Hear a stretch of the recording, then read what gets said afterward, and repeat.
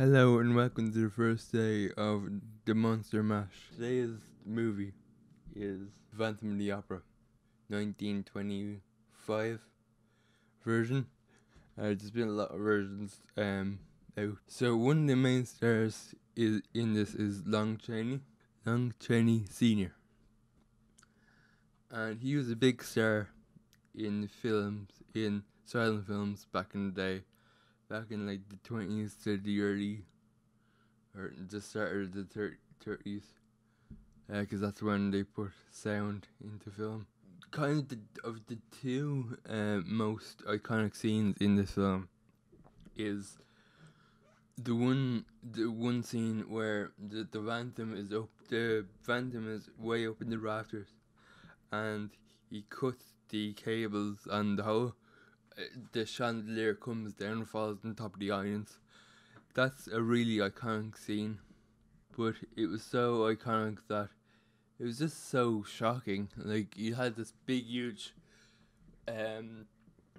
chandelier just falling down on top of the people. Like, you didn't see people crushed and whatever the case may be. But again, with horror, it's what you don't see that's really terrifying. But yeah, and one of the other very iconic scenes is when Lon Chaney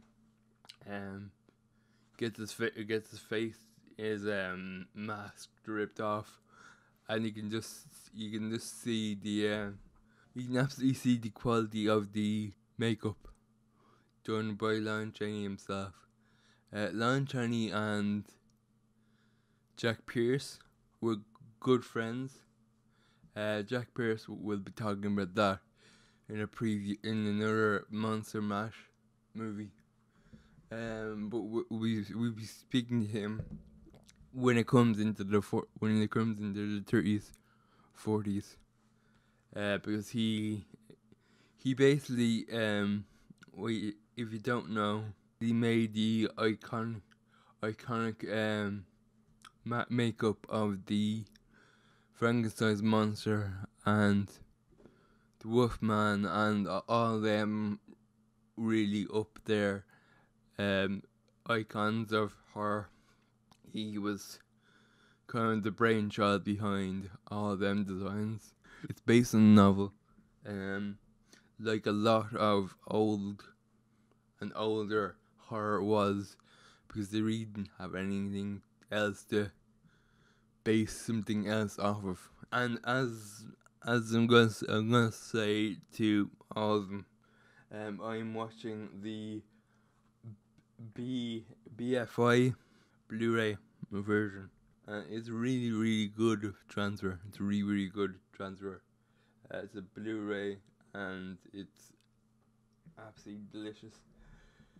It's got like 3 discs, so you get like the Blu-ray, you get the DVD, and you get like special features on top of that.